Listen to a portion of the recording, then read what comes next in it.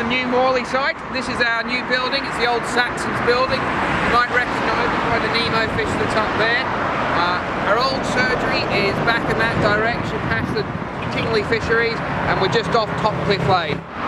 So this is the new front of the building. The entrance is going to be there. As you can see, we have a much bigger car park than we used to have, so there's going to be plenty of parking for everyone, and there's parking around the back for staff as well. So that's one of our big issues already sorted.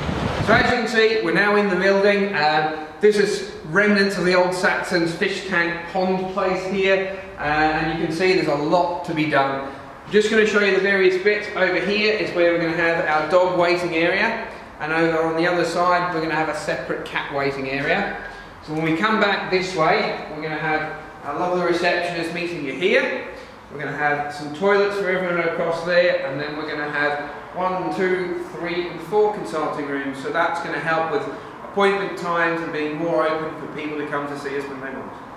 So we've come past where the consulting rooms are and into the dispensary area. Coming up to here is where we're going to have our operating rooms, and we're going to stick in a little lift so we can have the bigger animals come up on a little lift if necessary.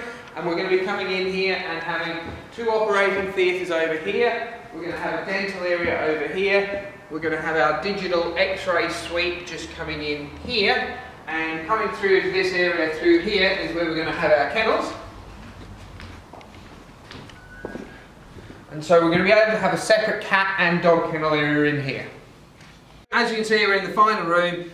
This is where we're going to have a laundry area, a lab area, a staff area. It's a nice big area that we can develop other things into as well. As you can see from the building, there's plenty of work to be done. We're going to have the builders in, all the planning permission is sorted, and it will get cracking fairly soon and hopefully be open for the end of spring.